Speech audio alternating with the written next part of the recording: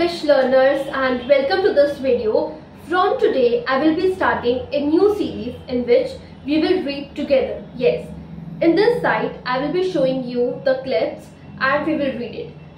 And make sure of the pronunciation, your reading, speed, everything. This video is especially for the beginners. So without any further ado, let's get started. Alright, let's get started. And listen to the pronunciation. If the word is complicated, then I will repeat its pronunciation twice or thrice also. Let's start. I have a great job. I study crocodiles. I study crocodiles. How it goes? Crocodiles. Okay? It's an important job. Important job. Let me explain why. Okay? Here in Australia. Here in Australia, we have a lot of crocodiles. But sometimes the crocodiles are sick. But sometimes the crocodiles are sick. Okay? I want to know why.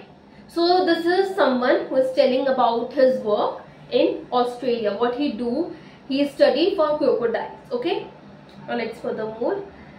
I want to know why. I study the food the crocodiles eat.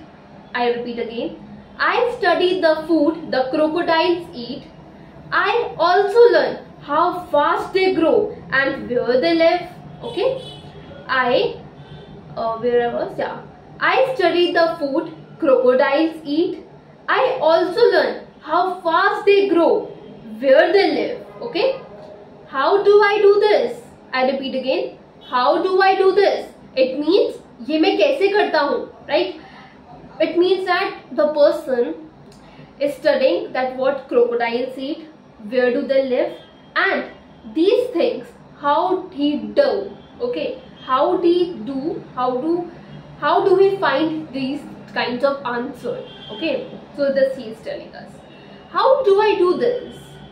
Well, in the morning I take my camera and I watch the crocodiles in the river. I take photos. Okay, sometimes I take photos. Sometimes the crocodiles eat toads.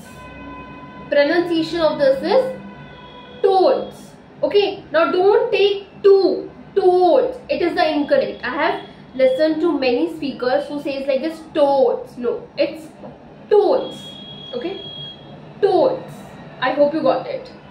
Some toads make them sick and they die. I want to help the crocodiles. Okay, so here we have finished our first part. I hope you got something to learn, the pronunciation of crocodiles, toads and many. Now we will be starting our second part. So this was our first page of the reading. Now I'm moving towards the second chapter. Okay, so this is our second chapter. Believe it or not, I taste ice cream for my job. Okay? Yes, it's a dream job, but it's also difficult. Difficult means something which is complicated. I work at a big ice cream company.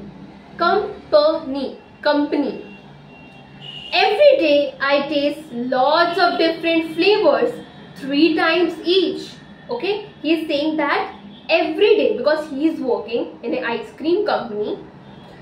So he says I taste lots of different flavors 3 times each. It means like suppose there is a flavor called vanilla. So he will taste that flavor for the 3 times to check that how it is. Okay. What is that? Well, I taste little of the ice cream we make in the morning, afternoon, at night. Afternoon, at night. That way. It's sorry. Before this I pronounce it like that, but it's not that. It's that way. I know that all the ice cream is good. I use my eyes first. I use my eyes first. Does the ice cream look nice? Does the ice cream look nice? Then there is a question mark.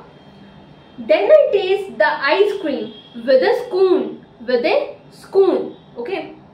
So this is the spoon. Does it taste fresh and sweet? Does it taste fresh? Fresh and sweet. Sweet. Okay. Then I spit it out. Yes, I really spit it out. Then at last he says, what he says at last? Then I spit it out. Spit means to throw something out of your mind like this. It's called spit. Okay. He says that I taste it, then I spit it out. Okay. Spit. In Hindi it means thukna. Spit. This. Okay. Spit. Spit. I hope you got the pronunciation. Okay. Then I spit it out. Yes, I really spit it out. Then everyone will be shocked now that wow, you are spitting the ice cream. So that's why I'm saying in the last, yes, I spit it out. Hope this video helps to you. So this was my first video with reading practice. If you have any doubt related to anything, then let me know in the comment section below. I will be meeting you in the next part of reading practice. Hare Krishna. Bye.